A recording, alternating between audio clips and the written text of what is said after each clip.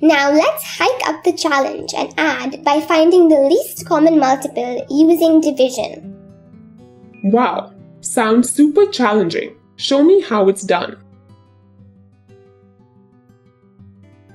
Add by finding LCM using division method. 6 by 10 plus 3 by 5.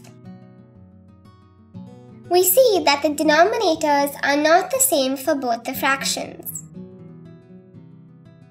Let's make the denominators same by finding LCM of the denominators 10 and 5.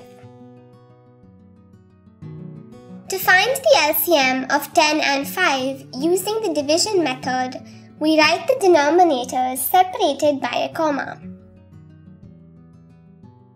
Then we divide these numbers by the least prime number that divides any of these two numbers.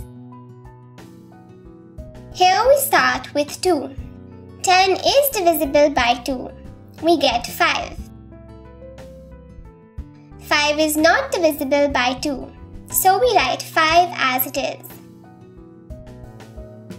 We repeat the steps with the next prime number that is divisible, that is 5.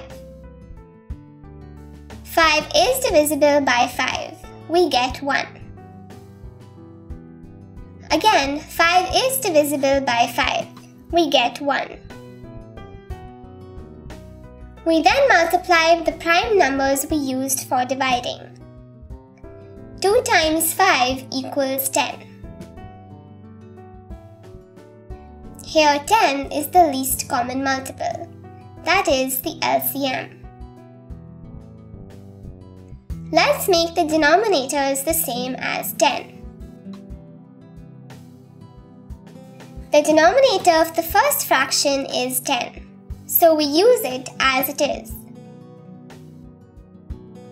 To change the denominator from 5 to 10, we have to multiply 5 with 2.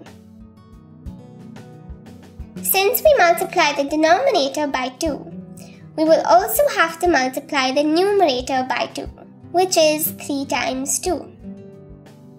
Now 3 by 5 becomes 6 by 10. Now the denominators are the same for both the fractions, that is 10.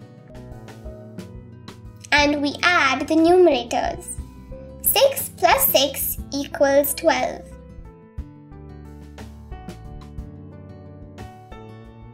The answer is 12 by 10. That's better.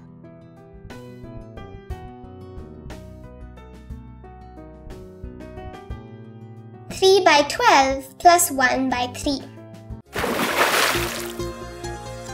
Thank you for watching. Enroll now. To access all 184 videos totaling 16 hours and 38 minutes, featuring introductions, examples, and exercises for grade 4 math.